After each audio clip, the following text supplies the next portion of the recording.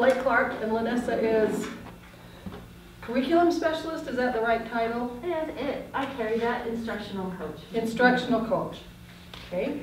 They are from GWA. They're here to tell you a little bit about what you can expect next week. They run one of the top charter schools in Utah. It's a fabulous school. You're going to really love what you see, and you're going to say to me, wow, all these kids behave. They're still kids. They are still kids, but it really is this nice feeling of, whoa, they listen, they're respectful. So they're going to tell you kind of what you can expect. Perfect. Is that good? Yeah, good. Introduce us or? Yeah. What time do you want them there on Monday? Oh, we'll go that's through over that. Oh, okay. Yeah. So like Peggy said, my name is Blake Clark, and I'm the Executive Director at George Washington Academy, which is a K-7 public charter school. And Peggy needed to give us a little bit more credit, because she said we're one of the top performing charter schools. We're the top performing school. Okay, they are the very best in the world. No, don't put that on us, but in the state of I don't Utah. know why I missed that, Blake. So we do have elementary grades of K-5 and intermediate grades of 6-7, which some of you are a part of. Let me as well. zoom in on you. Okay, good. You're right there. You cut your Oh. just a minute. Who's watching this? Oh, it's on YouTube. It's on the internet. You are live. So what Lanessa and I are going to speak about is dress code, curriculum, expectations like Peggy alluded to of what time we need you there next week, what the schedule is going to be like next week. It's going to be a very interesting week because we've never had the block the same week. We also have Valentine's parties. So that's going to be quite I told him interesting. there would be love in the air. Yeah, so that'll be Blake loves The Bachelorette, so just know. my favorite show. So, yeah, we're not kidding. And Taylor Swift. Yeah, and Taylor Swift. Okay, Vanessa, why don't you start, and then we'll kind of go through if you guys want to open and follow along in the folder. So we really try to be as clear as we can about what your experience will be like.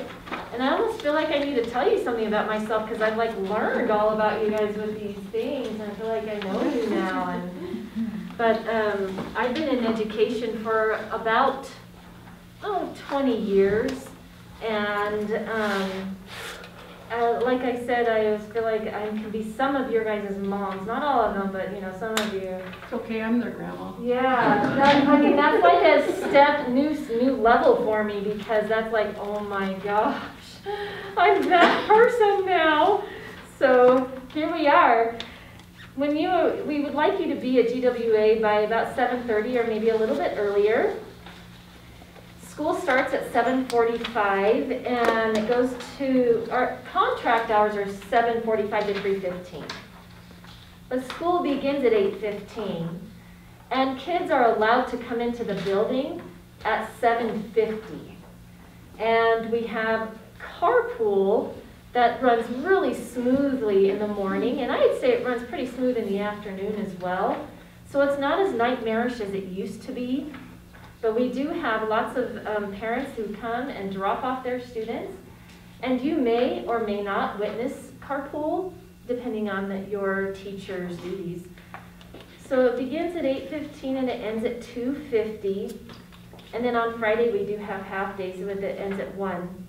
But for our dismissal this year, and we may continue this throughout the year, because you know, where we've learned a lot, put in a lot of new practice in place with the COVID situation, there's a lot of things that we're probably going to just keep as well. But one thing that we did have to adjust was dismissal time because we had to stagger the dismissal time so not a whole bunch of kids were coming out at the same time. So kindergarten, 2nd, 4th, and 6th, they dismiss at 2:45. So if you're in those grades, make sure that they're out the door at 2:45 because then that bell does not ring at 2:45. You just let them out. The bell rings at 2:50. And so you'll need to, so then the rest of the other grade levels obviously will let them out at the bell.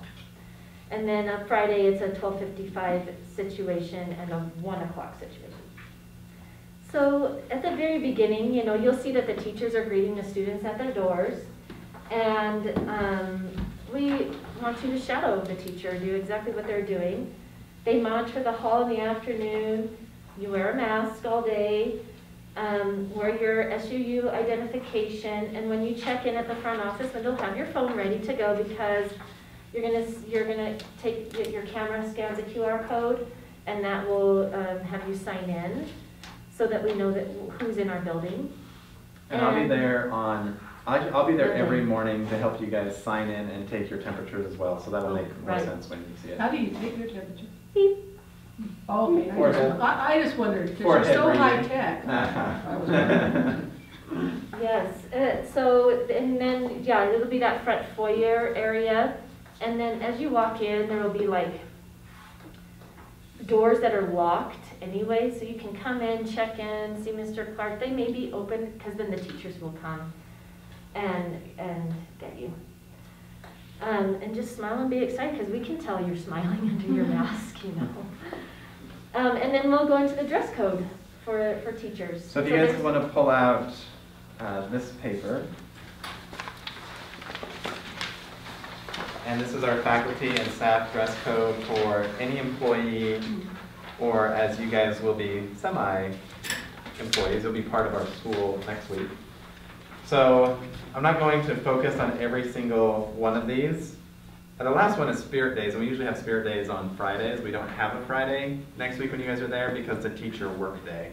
So they'll be working on getting stuff ready for online, because many of you are paired with a teacher that's balancing in-class instruction and online instruction. So when you're teaching their class, they'll be in the back working with their online students, filming videos of instruction for them. So it's a little bit different. So what I think that you guys need to know is don't go buy any new wardrobe, just use what you have and do your best to meet this criteria. Is all clothing should be business professional and appropriate for a school setting. Especially if you're with the younger kids, just know you could be on your hands and knees on the ground, kind of meeting their needs. So just be wearing things that are appropriate to possibly do that. Employees should wear appropriate shirts that cover shoulders, stomach, back, lower back, and chest. No visible body piercings with the exception of pierced ears. And tattoos can't be visible. So if you have a tattoo that's usually visible, we just ask you to either put long sleeves over or cover it with makeup. And I think the last thing that is kind of a popular one that we have to address is leggings or exercise clothing isn't permitted as well. Any other questions about dress code that you guys have? Please don't go and buy a new wardrobe or anything. Just make what you have fit with these guidelines. Yeah, thank you. And just real quick, the curriculum is listed there. We do teach Saxon math. And there's more in-depth with the curriculum summary in your folder. And the core knowledge language arts. We do core knowledge science and social studies, which is interconnected with CKLA, but there may be an additional lesson that supports the history or the science lesson that's going on. That's the core knowledge piece that some of the grade levels have incorporated. We do follow the SEED standards for science, and then you'll also be witness to Leader in Me. We have been working diligently on becoming a Leader in Me school, and so you'll see some Leader in Me boards that were just barely, they're brand new for us, and we have a Leader in Me teacher. And so if you are familiar with any of the Leader in Me habits, the 7 habits or anything, utilize that, incorporate that language into your lesson. That's something that our teachers are working on. They are by far not experts at it, they are just learning it. But if you know it, use it, and start thinking of beginning with the end in mind and being proactive and seeking first to understand and then to be understood and so forth. That is not a requirement, but it's a suggestion because that is something that we're working towards. Of course, you want to become the expert in the classroom. Having your lesson plans ready and on the desk in a situation where most of the teachers now are using a chalk program, and it's a digital lesson planning format. So it may be on their desktop. And one of the things is that they'll want to know, oh, should we give them our password? And I don't think that just say, no, I don't need that, but if you could give me access to your lesson plans, and what they can do is they can share those with you through a substitute folder. It's just substitute. And they will give you their key to get into the classroom, and you guys will make arrangements for that. Please do not go home with that key. Please give it back to the teacher at the end of the day. You'll be arrested. Yeah. On the way home. And if you forget you're walking out the door, just give it to the office. Ladies, as you're walking out the door, that's fine. And, you know, just be prepared. Like, you know that you should be, because if you're teaching on the fly, it's not the best situation for you, and it's definitely not the best learning situation for the students. So take things home to prepare. Make sure you are clear about your objectives and getting your materials ready before you go home. So when you are the one taking over the classroom, get everything ready, like get your wall ready, your objectives written before you leave. That way, if there is something that happens on your way to school or the night before or whatever, at least your class is ready to start. And then if there needs to be a sub or whatever, the classroom's ready to go and start no matter what. So that is just good practice. Professional dress, of course, professional talk, professional presence. There is a difference between walking through the classroom door like this. I'm so nervous, I don't even know what I'm going to do. I'm so excited, I'm so nervous compared to, you know, oh my gosh, I'm so nervous. I don't know what I'm going to do, but I'm so nervous. Okay, there's a difference between that and how you carry yourself. Carry yourself high, carry yourself well. You're at a stage right now where be confident in your skill set. Yes, you are still learning, but this is a career of everlasting learning. So just go with what you have and be confident with what you have. Because when you're in front of the students, they're not dumb. They can tell when they can walk all over a teacher. They know, and they're only 5. They will. And so when you command the classroom, it's all a presence. You know, it's your body language, it's your eyes, it's your excitement, it's your come with me on this journey that we're going to go on. We're learning. You want to be with me right now. Lean into me right now. Do you hear what? Oh, that's learning right there. Okay? So give them the chills, because that's what you want to bring to the classroom. Always consider privacy. Anything that you encounter in a classroom is private between you and the teacher. Please do not discuss student names or grades or even home situations to each other. That is something that it is tempting to do. You can share experiences, like a conversation that you had with the kiddo because it's fun, or maybe it was really an insightful conversation. But most of those other private conversations, please share with the teacher. Have that, or you can share with me or Mr. Clark, whatever. We keep that. We really are entrusting you to keep that privacy. For lunch, eat in the classroom with the kids and the teacher. And you find a place to distance yourself. We'll encourage the teachers to have a place for you. Most of them are really good about providing a spot for you to put your stuff, or by their desk or wherever. But you can bring your own lunch. We have a microwave, you can heat it up. Or you can get a school lunch, which is $4.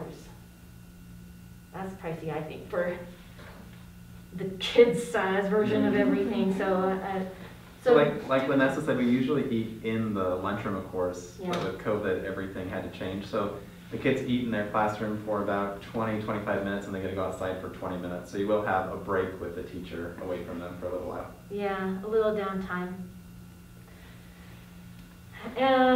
Begin your files for teaching. I think you've already started, but collect as much as you can. Get ideas, glean all the good stuff that you want. Oh, I love that, I love that, I love that. You don't have to take everything. There may be something the teacher does that you don't love. Don't take it. You know what I'm saying? Just don't do it. Do what works for you. And then the classroom management piece. I can't emphasize enough that positive reinforcement goes the longest way. That is the most researched intervention in all of classroom management. When you put in place even a positive comment, a positive gesture, a smile, a wink, a proximity of, oh my gosh, good job, you know. Any of that, boy, that child is now yours. And when you come across, as you're observing and you're seeing, we forget as teachers, we're busy, delivering, instruction, sit down, stop talking, instruction, that we tend to forget. Oh, I see that Johnny is sitting with his hands locked on his desk. Well done. Who else is sitting with their hands locked on their desk? Whoa, good job. Wow, we are ready to learn. Here we go. And just filling them with your expectation and really reinforcing what you want to see. So if your class was crazy, take a minute, deep breath. And out. Take a deep breath. And out. Tell them what to do with their hands. Lock your hands on the desk. Sit up tall, eyes on me. Oh my gosh, well, I see your eyes. They look so good. Oh, I can tell you're ready to learn. You look great. You're amazing. All those things that you may start feeling like, oh my gosh, I feel so good now. Well, they do too. And that's what you need to start developing with them, and make sure that if it's not something that you're used to, have a little card to help remind you that these are the positive reinforcement words that I want to say, and this is what I expect. Lastly are the teacher duties. Most grade levels will have recess duty in the afternoon. Most of them have afternoon recess. Only kindergarten has morning recess. Lunch recess you do not have to do, but afternoon recess you will. And so they'll go out with the teacher. Carpool possibly, but I highly doubt it. And then if you are going to be sick, will you please let Anne Marie Pearson know that there's a phone number right there. She is our go-to person of substitutes. Like, she and Mr. Manzanares work closely together to make sure the classroom is taken care of and covered. And of course you can text your teacher, you know, to let her know, or him know. So, and then let her know those specific things that, hi, this is Lanessa Stevens. I've been in Heather Erickson's second grade classroom. I'm not going to be able to be there today. So say, okay, thank you. And then lastly, communicate and ask questions. Don't be afraid to ask. Ask. How did you incorporate that? How did you even start that? What made you decide to sit a child there? You know, just really absorb as much as you can. We have phenomenal teachers at our school, and we have your regular old average kids. And you'll see that they do amazing things with those kids. If you want to get kind of a glimpse of our school, you can go to the website and get more information about our school and what it looks like and all the things that we do there. So. Yeah. So just like Lanessa said, she's working on her administrative degree, and for a project I had her do, she just did a virtual tour that's on our website. Yeah. So if you want to see like what this actual building looks like before you walk in, you can just go to our website under About, and then there's a virtual tour that you can watch and see what your teacher looks like if you haven't already been on the website as well. So let's go to that little tiny brochure with those students on it. You might have these students in your classroom that are featured in this thing, but it's kind of funny. The first thing I want to point out, Vanessa covered the majority of it, but I want you to open it and then look at this red side of free public charter schools. When I was sitting where Bailey was sitting, I graduated in 2013 with my bachelor's, and then I taught 4th grade for 3 years at Three Peaks Elementary, if you know where that is, out in Enoch. And then I became an instructional coach like Vanessa for Iron County School District before I moved to St. George with this position. But I always had this inclination in my head when I sat in your guys' seat of, I don't even know what an online school is. I definitely don't know what a charter school is, and I don't know what a private school is. I'm just going to apply for district schools. That's what I was comfortable with. I went to North Elementary in Cedar myself, went to Cedar Middle School, went to Cedar High School. It's like, this is education to me, is just the district part of education. Raise your hand if you went to a private or a charter school. Okay. With this number in here, it's not uncommon. Usually when the block has its normal 35, 40, there's about 1 or 2 students that have been. And I think we're going to start seeing that number increase as well. But one of my preconceived notion was a charter school costs money, only certain kids can go to a charter school, their funding's a little bit differently.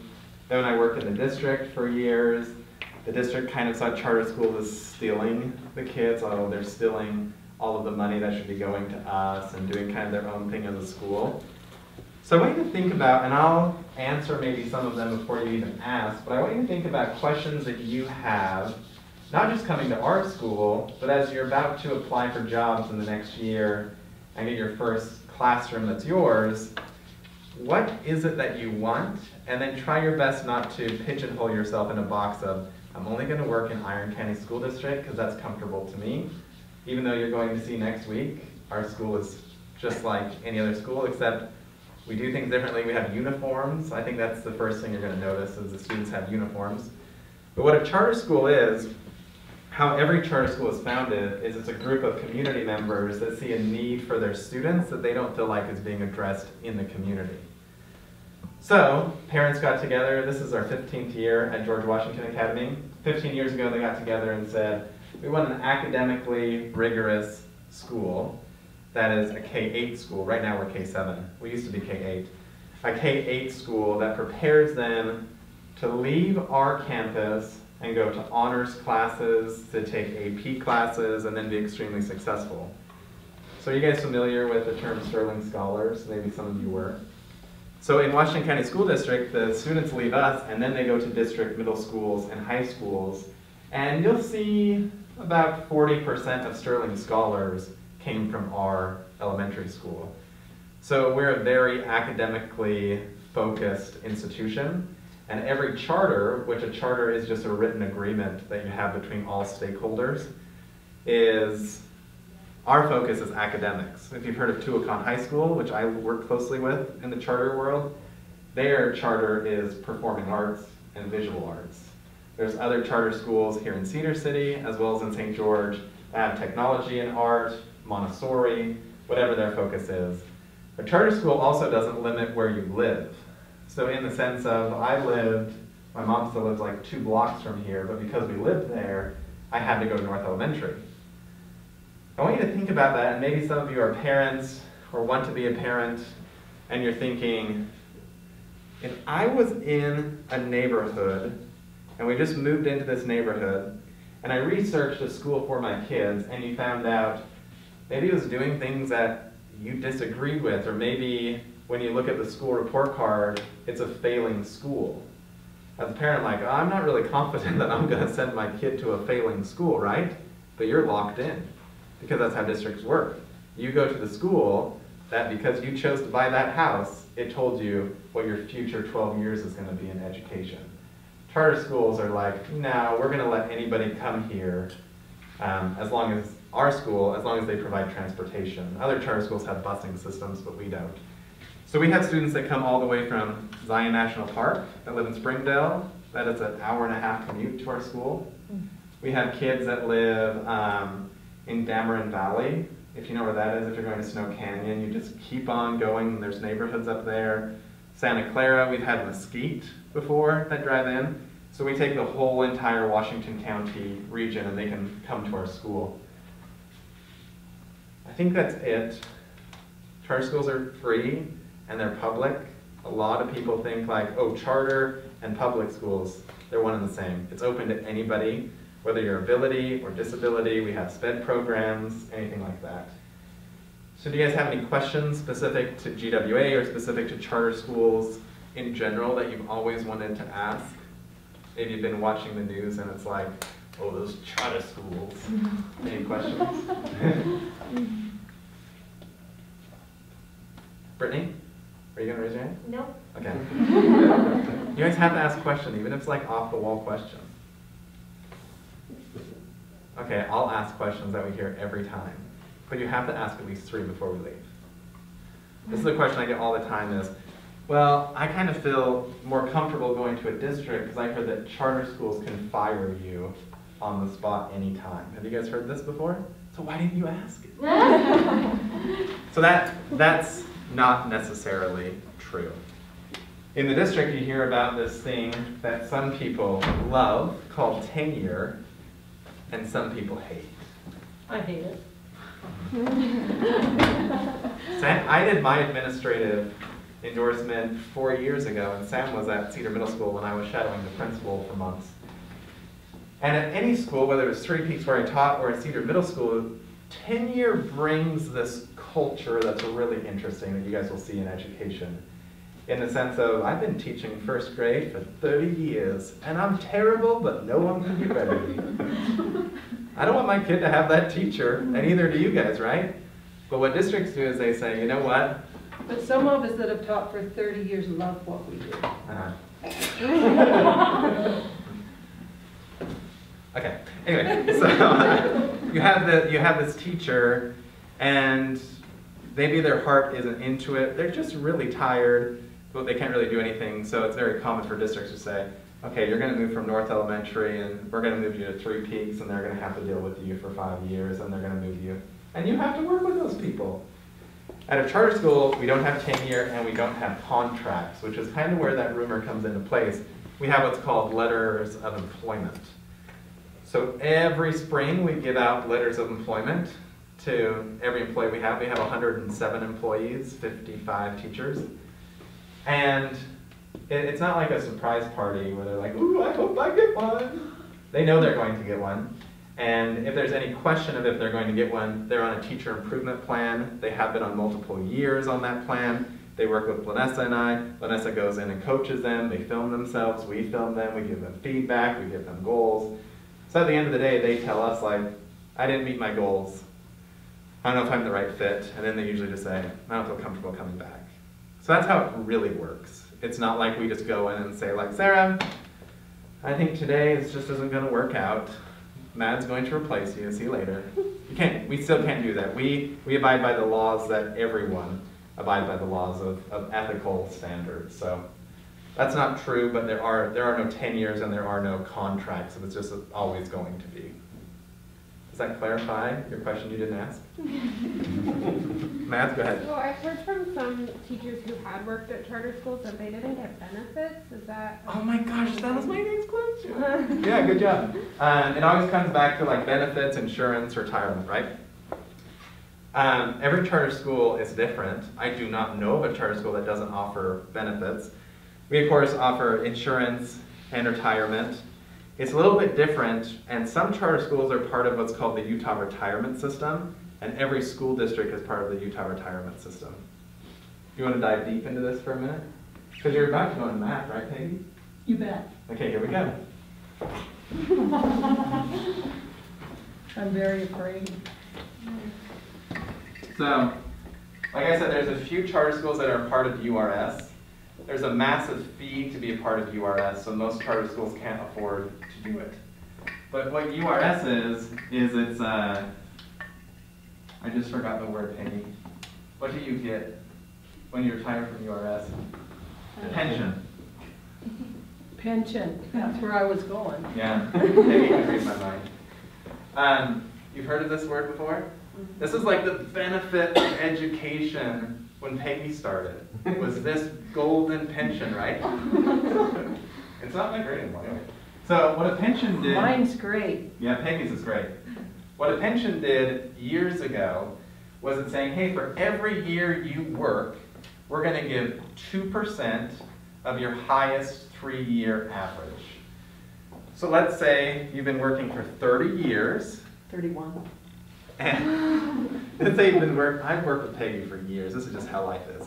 Let's say you've been working for 30 years, and your average of the highest 3 years is $50,000. So what this means is you're going to get 60% of $50,000 forever, and then of course you'll get Social Security and anything you put into retirement. Well, they did this beautiful thing in 2012, I think it was 2011, where they changed this and said, you know what, we can't actually afford that, so we're going to go down. So we're going to do it at 1.5%. Now I'm thinking, oh my gosh, what's 0.5%? That's still great. Now remember, these people got 60% of their highest 3 years. These people now get 45%, and they're thinking about changing it to 1. So now the draw to be in this retirement system it's tough. It's tough to sell people on, and they'll tell you that too.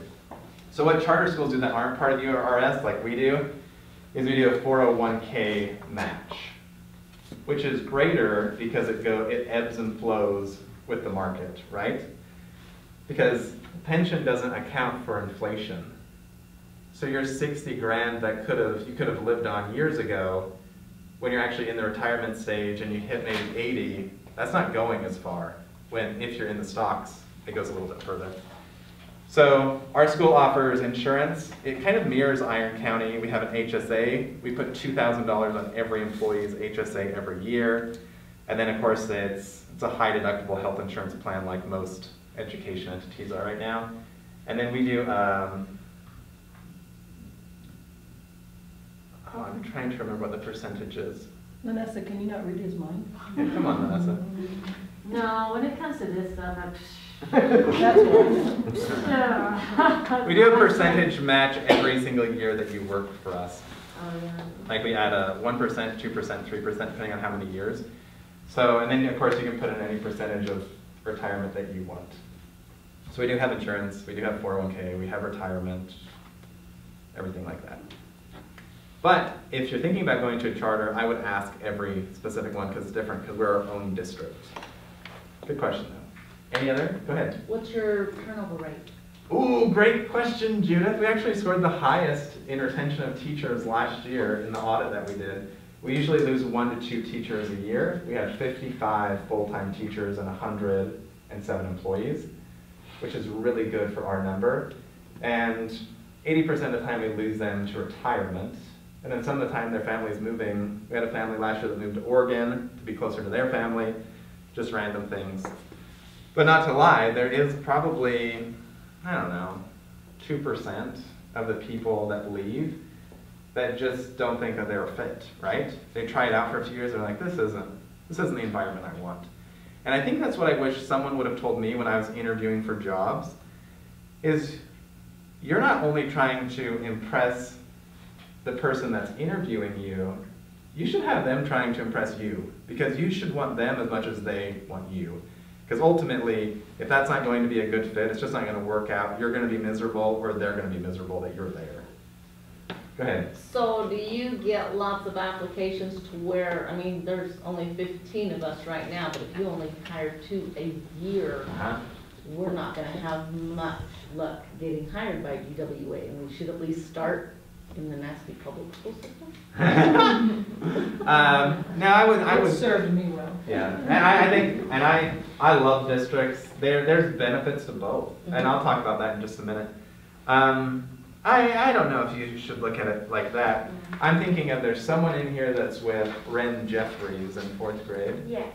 Oh, bless your heart, Brittany. Oh, no. Ren was sitting in this chair exactly a year She's ago. fabulous. And if there's a good block student, we hired 2 of you guys last year, and we only had 2 openings. Oh, wow.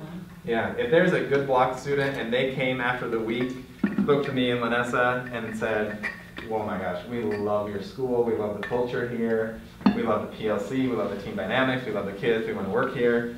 They applied a few weeks later, and I offered them a job instantly. Like how many SU? I know you've got probably 5 or 6 SUU. Yeah, so we have Chance, Brandon, we had Danny, Brindley, Ren.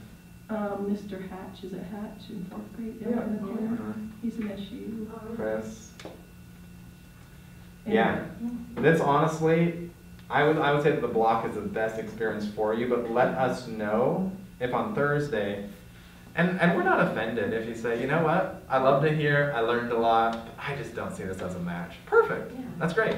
But if you say like, oh my gosh, this was the best experience I've ever had, it's so much better than I thought, let us know, and we'd love to see your application when you get to that point as well. There's always a risk that happens in an interview because I've never seen the person teach before. Vanessa and I will be walking around all next week seeing you guys teach. And it's pretty easy from our perspective, being in education, we can tell in 7 minutes if it's like, oh my gosh. Would this you is- like them this to is come perfect. student teach if they're kind of interested? Yes, Okay. we'd love you to student teach.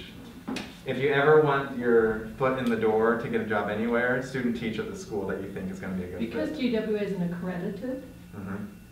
charter school, you can student teach that if you want. Yep, we'd love So to have how you would guys. we put in, an application to, I mean, we already turned in our student teaching You just out, would go to, what's her name? Lorraine. Lorraine. Just ask her if GWA has any. Well, you mean to student teach? Yeah. I would just go say, I would like to go to GWA to student teach. Yeah, and then she'll contact us.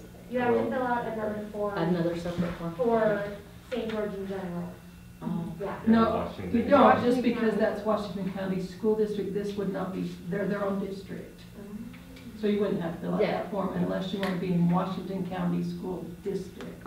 Does that make sense? Yep. Yeah, because it's a charter school Right. versus public, okay. Sarah, was your hand up? Yeah, I have heard, I don't know if it's true, that teachers at charter schools don't have to have a teaching license. Oh man, that's terrible. Yeah. Is Well, that true? So in some, let's talk about licensing for just a minute, because that applies to all schools. Oh. So Vanessa's going to be able to answer because they just changed it this year with licensing. I'm going to go back to Cedar Middle School because it's a public school, it's a district school we're all familiar with. They posted a special education teacher position, and I don't know if it's still the case, Peggy, but sped teachers are really hard to find. So they got all these applicants that didn't have a sped degree but had other degrees, let's say in like a bachelor's of biology or business or whatever. They can take the best one, then they can put them on a route to take specific classes and take an assessment to get that license. Does that make alternative sense? route to licensure, ARL. Yeah. So that is true, but it's not for charters, it's for everybody in the state of Utah. Okay. So if there's no one that applies that's actually qualified for it, there are certain things that the state But allows you like, to I think do. what they're asking is, we know some charter schools that not all the teachers have a license or are en route for a license. They Yeah. have a degree. I'm just saying, I've had experience in, not in Utah, but in Arizona. When I taught in Arizona, the charter schools there were teachers there that did not have licenses, they just had a degree. So for example, it was a science teacher who had his master's that did not have a teaching license. So they just allowed for that to be okay. And I think it just depends on the charter board of the state and the charter and the administration within the charter school, as well as the parent board, and what they require as far as that's concerned. In Utah, I would say right now with where licensing, that would be really, I know it exists. That would be really hard to come by, honestly. Okay. Because you have to, every teacher has to be on some sort of route to eventually get there, and there's a timeline. Yes. So if there is a teacher right now that's saying, I don't have a license and I'm never gonna get one, well, in 3 years, they can't teach anymore. Yeah. They had their time slot to get it. Yeah. Okay. Yeah, the state is really buckling down on that and making sure everyone is licensed, but still acknowledging the fact that applicants may have a degree. right, And if they have a degree, then they can get their associate license, which is a 3-year license, meaning I'm on my way to becoming a teacher. that's kind of what you That's get. what you guys are basically, is Until you associate. teach for 3 years, you're a Level 1, preliminary, where that's an associate. quasi teacher. Once you teach 3 years, then you're vetted, you're tenured, you're in, I don't know what. Sarah, if that's really important to you, and Vanessa knows that is my bias, of like, we are not doing this. Yeah. I would ask the school and say, does everyone that teach here, did they have a teaching license? Like Have an education. Because the charter school by my school growing up, I knew like my friends' parents that just got jobs there and they didn't go to school to be teachers. Yeah. Charters are changing and we're so glad they are. And GWA's never been that way. They're going to be held to a higher standard. Yeah. Any other questions? Go ahead, Amanda. So I'm curious as to what your charter looks like, your charter agreement. What Yeah. are the key points on there?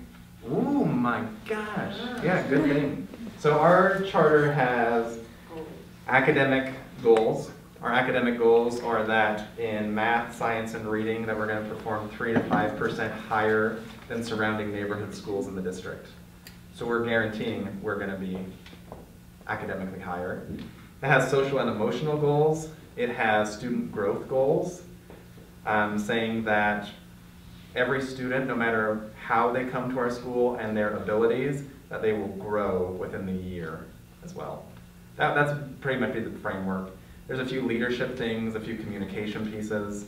And you're going to see at GWA, now we're like entrenched in it. Vanessa's been entrenched in it longer than I have. This is my 3rd year. But now I'm entrenched in it, but I remember the first time going to GWA and talking to the students, they talk differently than even the school I was at. And we're a Title I school, just like they were. We have 24% of our students that qualify for free and reduced lunch. We have homeless students.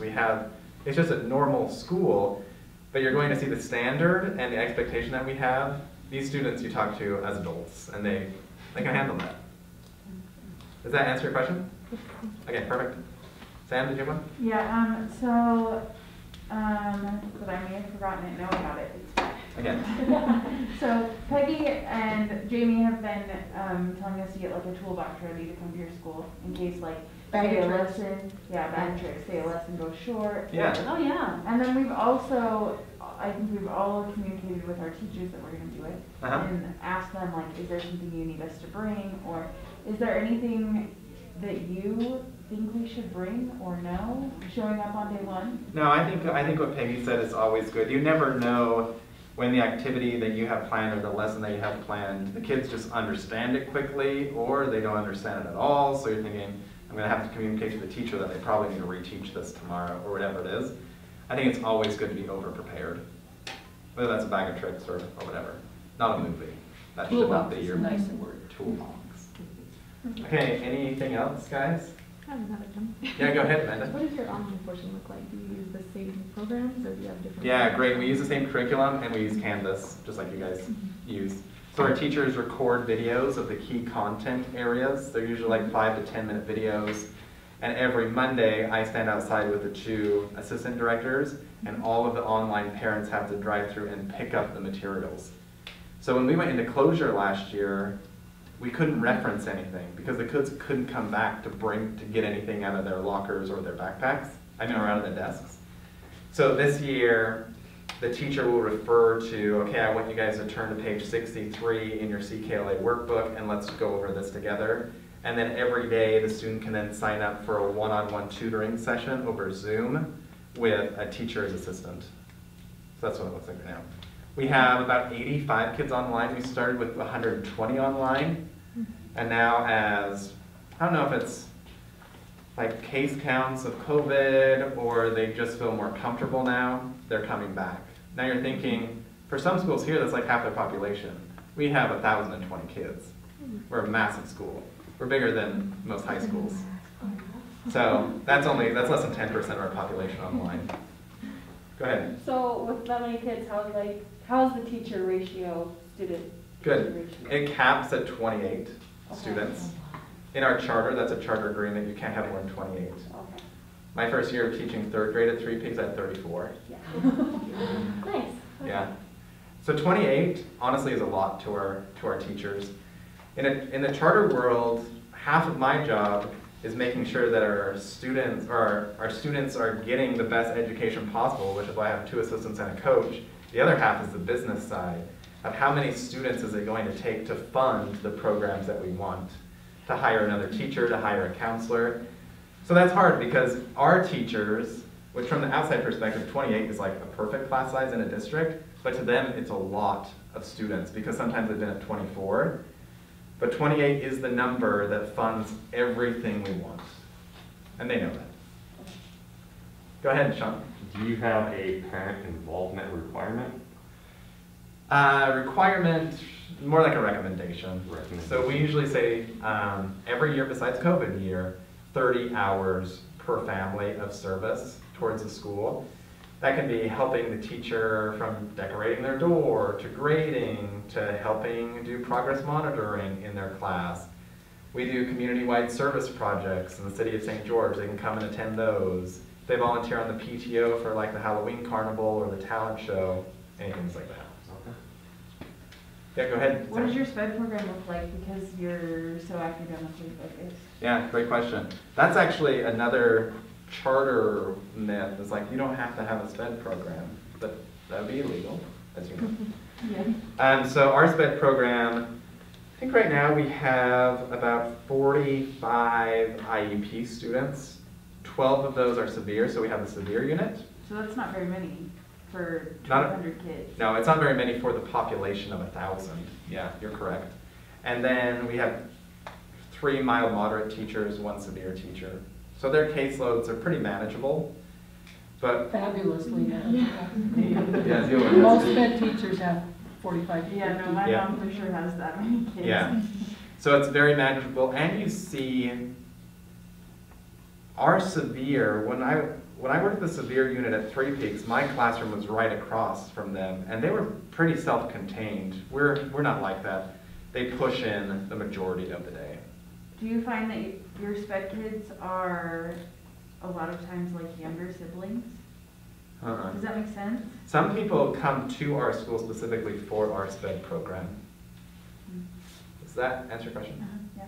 Yeah, so I would say our SPED ratio is small for 1,000. Our ESL, when I first started here 3 years ago, we had 8. Now we have almost 50. It's ramping up. Anything else? I just want you to know you guys are the best block we've had so far with questions. But I've also asked half of them. Just kidding.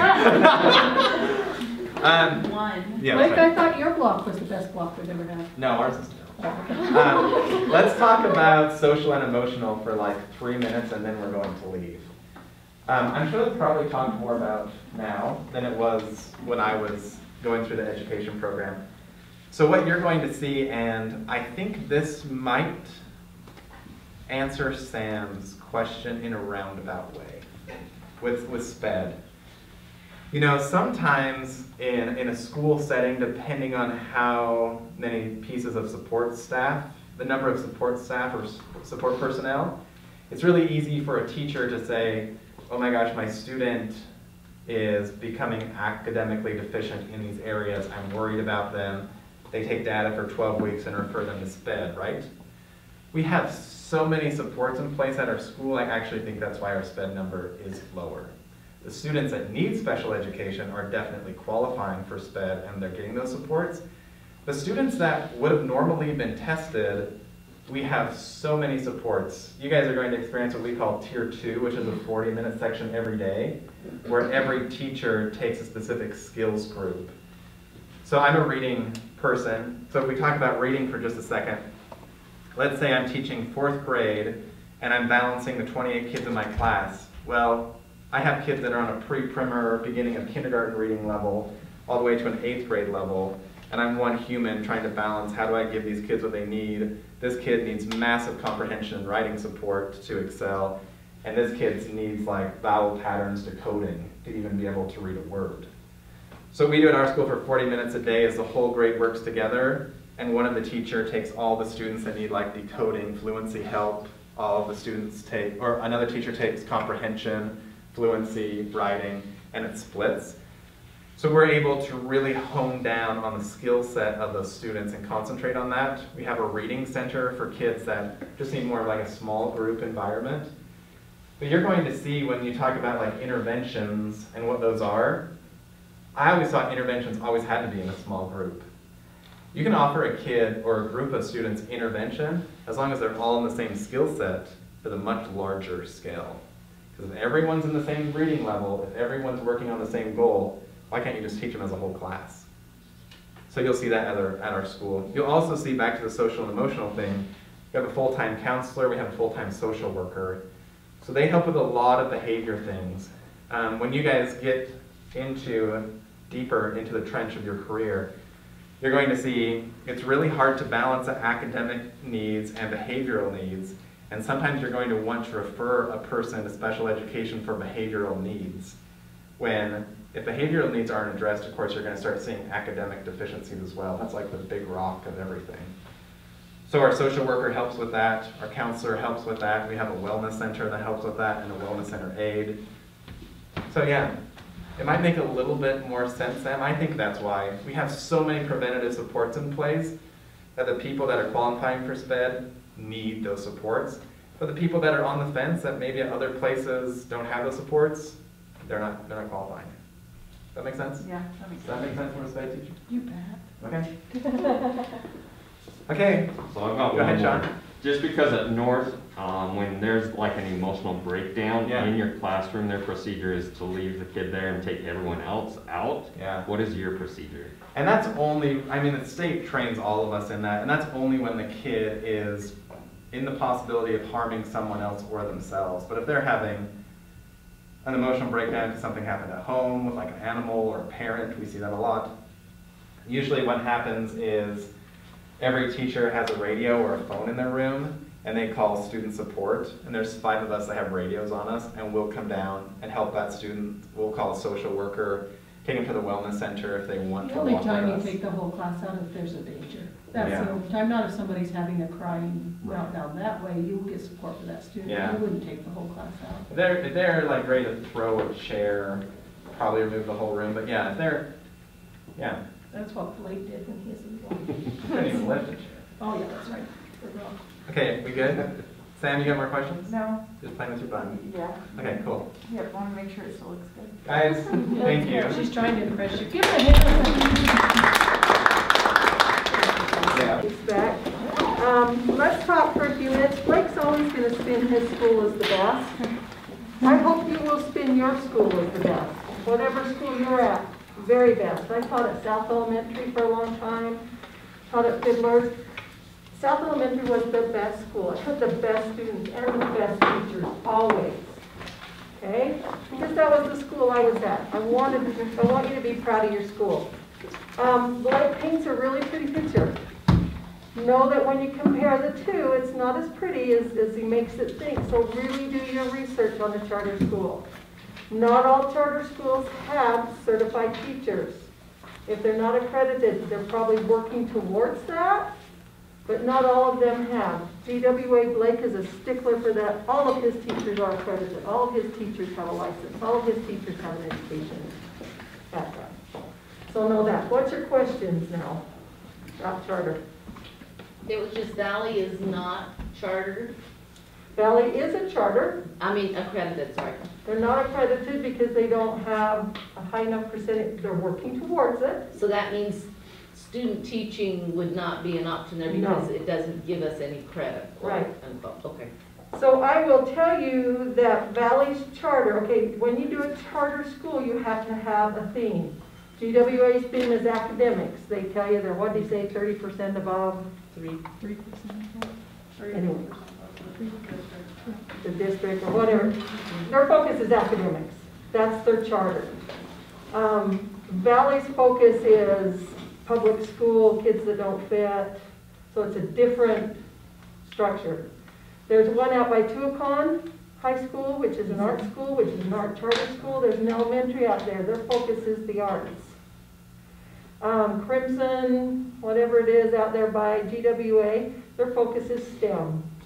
What's the one here on CD? Montessori. Okay, so when you write a charter, you have to have a focus. What is your focus? GWA's focus is academics. They will tell you that their kids are higher. Here's my question to you. Are their kids higher because they're higher socioeconomic? They've had more advantage? He will tell you that they have this other, but it's a small percentage. And they're SPED kids, you would not recognize them as SPED kids. at all. Except for my niece, let's be real, you guys. Well, There's some, I know. they probably do, but can you imagine only 40 Yeah. out of 1,225 or more? That's so my mom works at Cedar Middle School as a sped, and that's her caseload, but there's 5 of them. Mhm. And that's the same amount of kids. Yeah, five teachers. Yeah, that's crazy. And you're going, oh, so you have 2 kids? No wonder they're doing better. Yeah, they're gonna do better when you have one-on-one. Yeah, that's wild. So know that there's some things that way. Now let's talk insurance. Public schools pay most of your insurance. You pay some, they pay. At the you pay for your insurance through a charter school. He didn't tell you that, right? You pay for it. It comes out of your paycheck. So know that, okay? What about retirement? Am I, at this point in my life, so grateful that I did that, because I can retire and make the same amount of money I'm making right now with my Social Security and my, is that not a comfort? Yeah, and I know you're all thinking, no, I just want money right now, but when you hit 50 and you're going, I'm so sick of working, how can you quit? Right?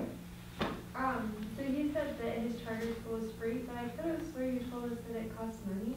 Oh, it doesn't cost money, but the parents, they either donate this time or they pay. Oh, okay. And they do fundraisers up the wazoo. Okay? That public schools cannot do. Gotcha. Public schools cannot do fundraisers?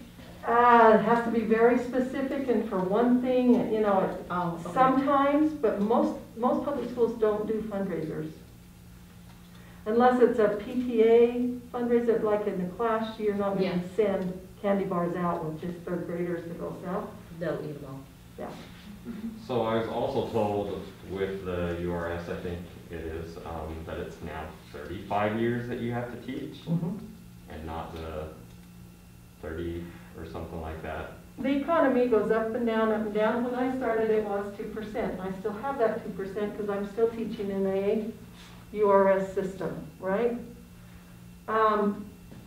Social Security is now, it used to be 60, then it went to 63, then it went to 65, now it's 66 in 6 months. Depends on what year you're born, depends on what school district you're in. Most school districts have, or pension funds have a retirement at 20, 25, 30, 35. More as you go up. Right.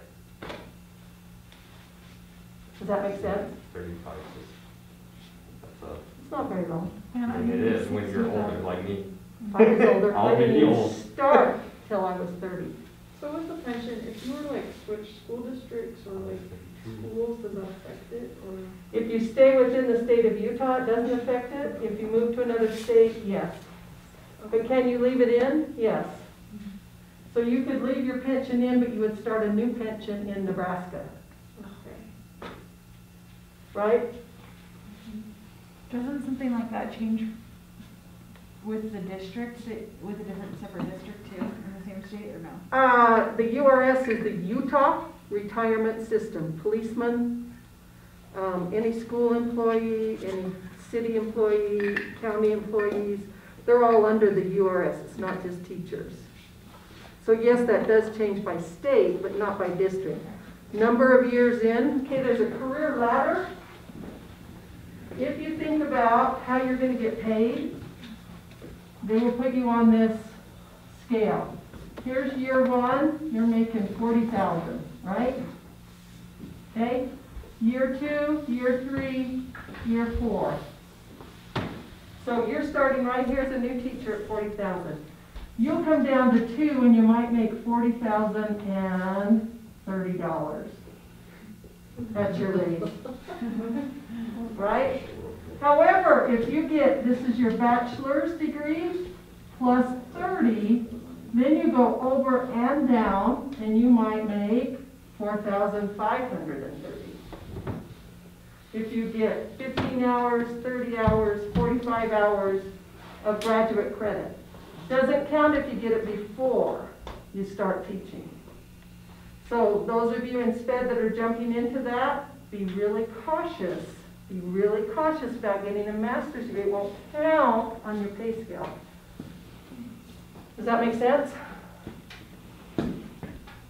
So you move over and down, or you can just move down and only get the cost of living raises for 35 years.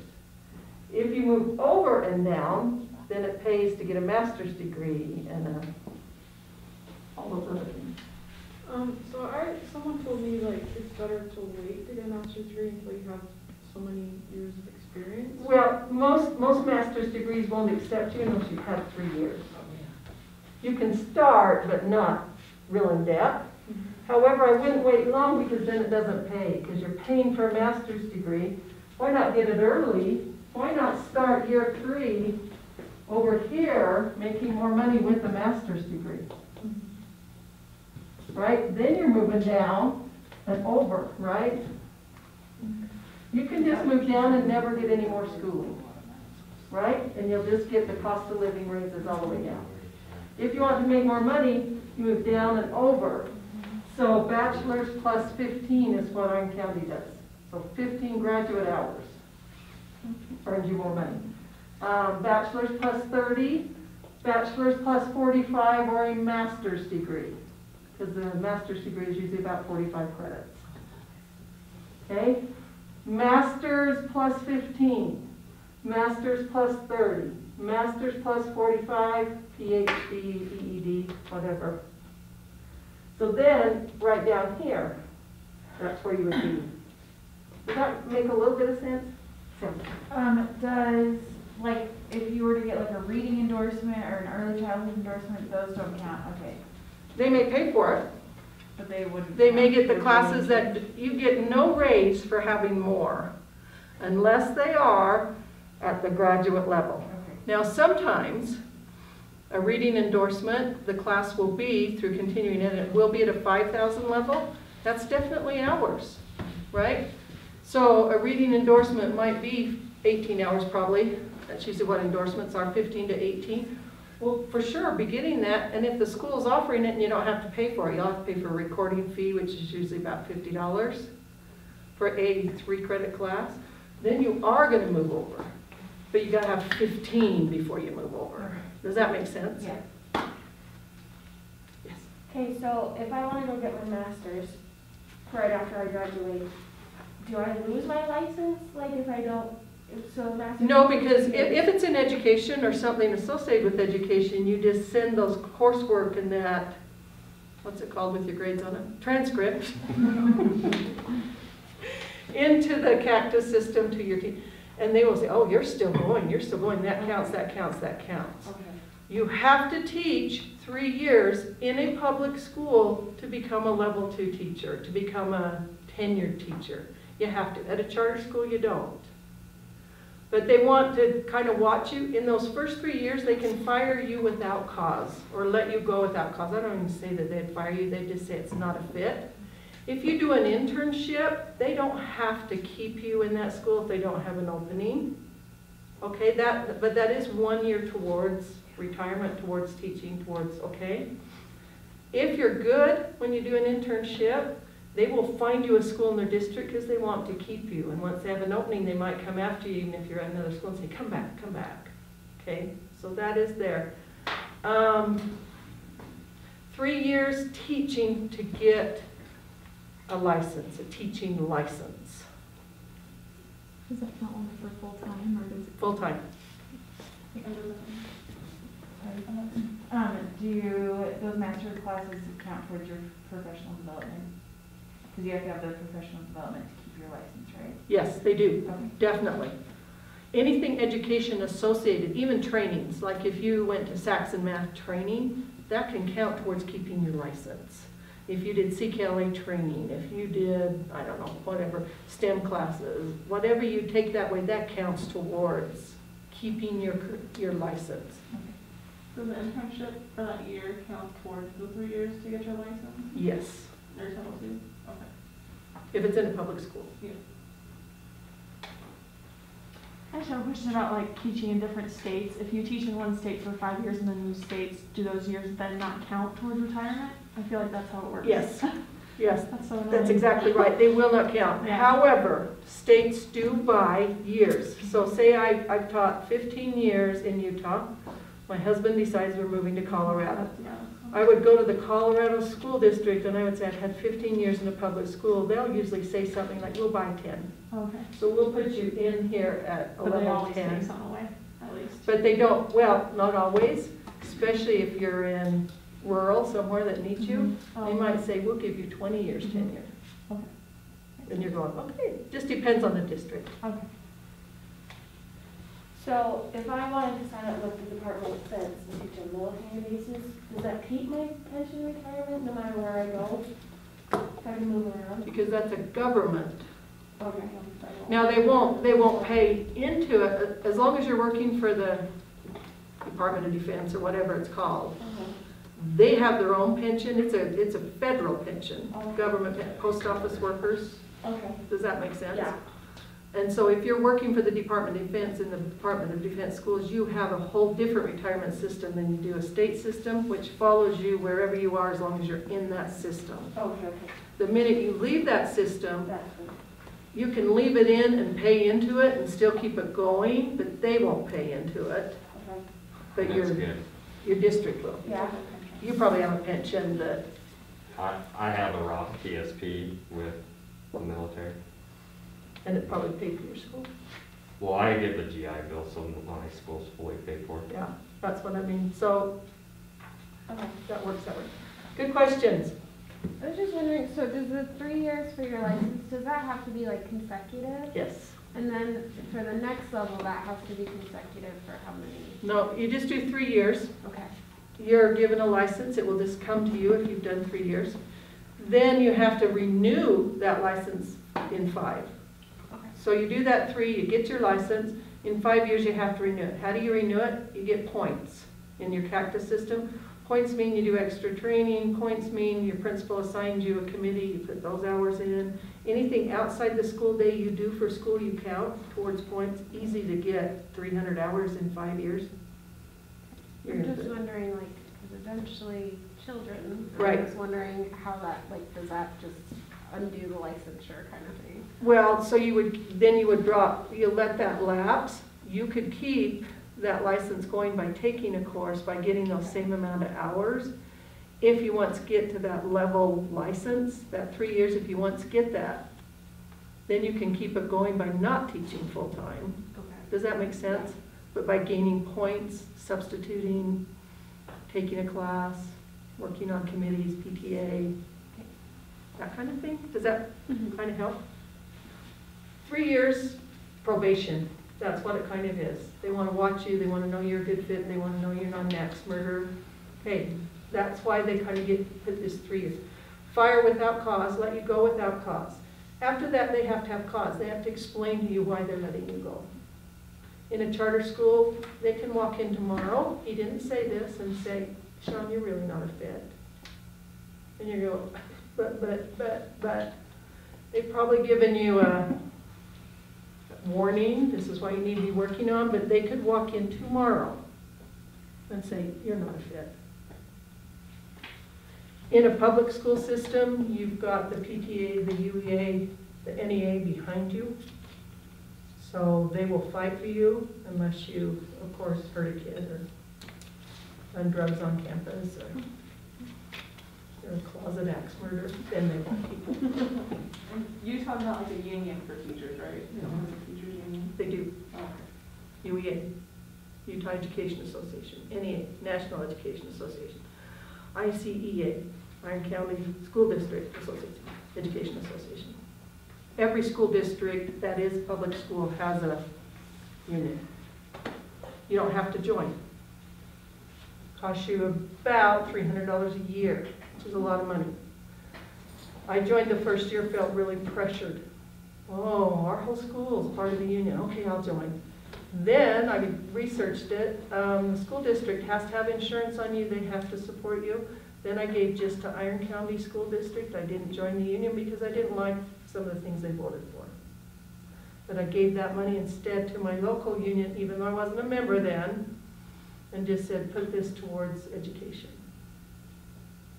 Because if a union, school district reps fight for the school district, they don't fight for just the union members, they fight for the entire school district.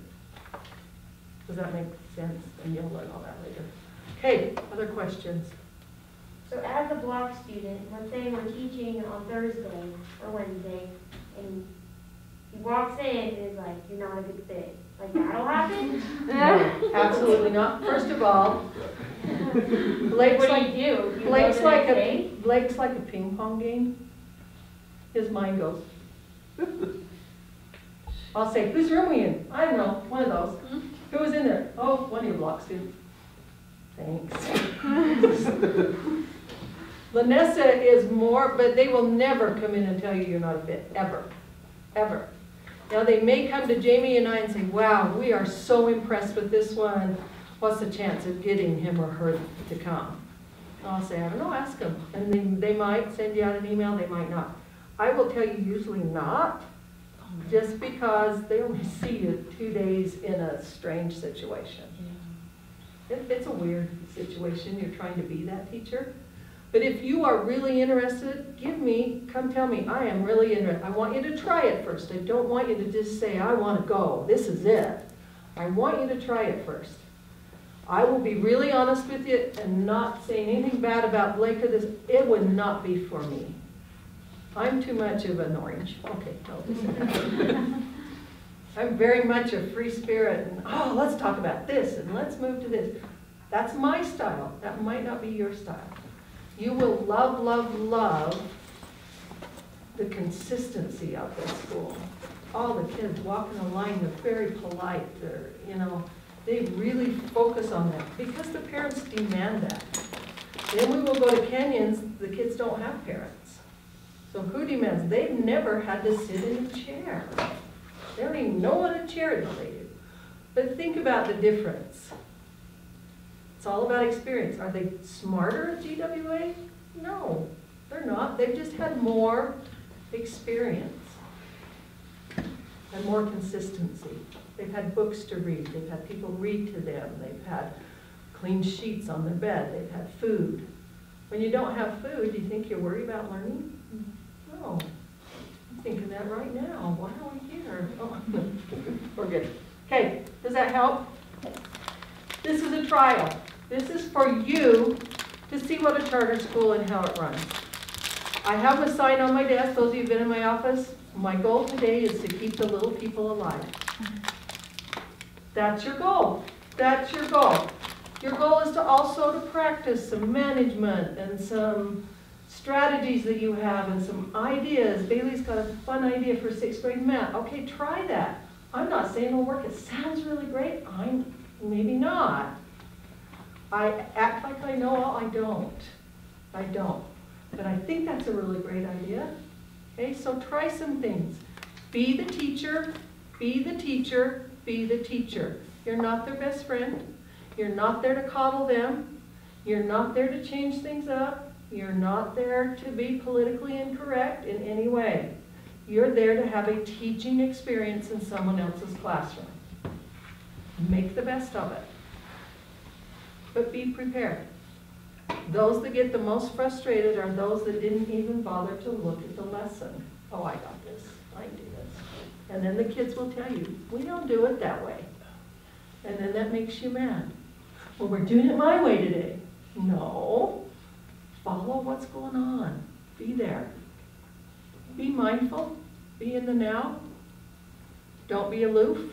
Be part of their lives. Be in the present. Enjoy the kids and their personalities. Don't say, well, I'm just here 2 days. It really doesn't matter.